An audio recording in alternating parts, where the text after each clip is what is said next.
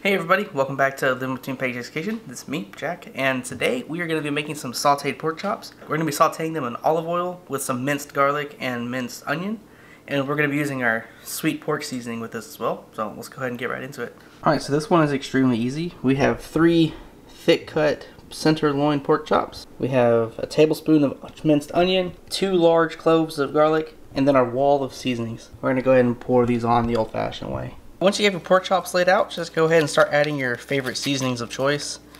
Now, I'll post my seasoning down in the description of what I use. I like to go overboard with my seasonings, but you don't really have to do that. You can just go salt and pepper if you want.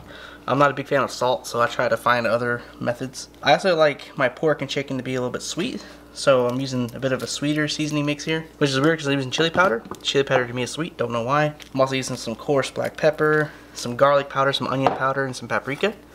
And we're just going to cycle through all these until we get a nice bit added to all of it. And once you have it all added, go ahead and cool it off in the fridge for about 30 minutes or longer. Now try not to wait 2 days, but you can wait up to a day and it'll be okay.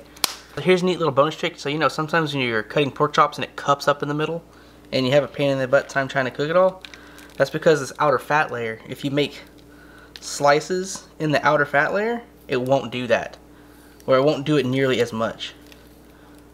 So yeah, just make 1 or 2 slices in it and you'll see less cupping. Okay, once you're done letting your pork chill, go ahead and put 1 or 2 tablespoons of oil in a pan and get it nice and warm. After a little while, when your oil's hot, go ahead and see if it sizzles. If it sizzles, go ahead and add your pork to it. That means it's ready. Now if it pops, go ahead and turn it down if your heat's too high. Ideally, you don't want your oil to be popping all over the place. And then cook for about 3 minutes. It's been 3 minutes. We're going to go ahead and flip our pork chops over. Be very careful not to drop it and send oil flying all across the kitchen. And we're getting a little bit of cupping, but not nearly as much as we would get if we didn't cut the fat. Now we're going to go ahead and add our garlic in the middle. And we're going to add our onions in the middle as well. And we're going to let those saute. And we're going to cook for another 3 minutes. So it's been 3 minutes. It's not done. I checked it with the probe, but it's close. So I'm going to go ahead and flip them over so they can cook again on the other side. And we're going to give it a couple more minutes.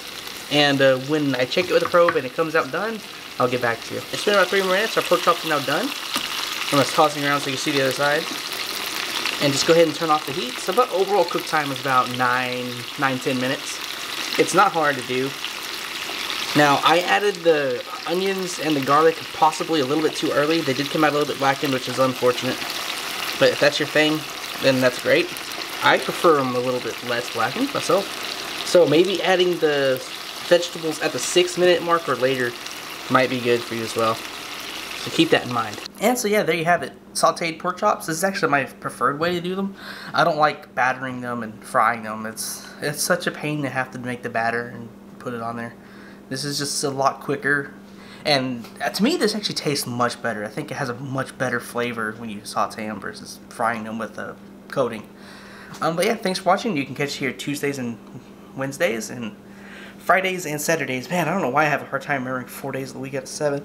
But yeah, thanks for watching, and we'll hope to see you next time.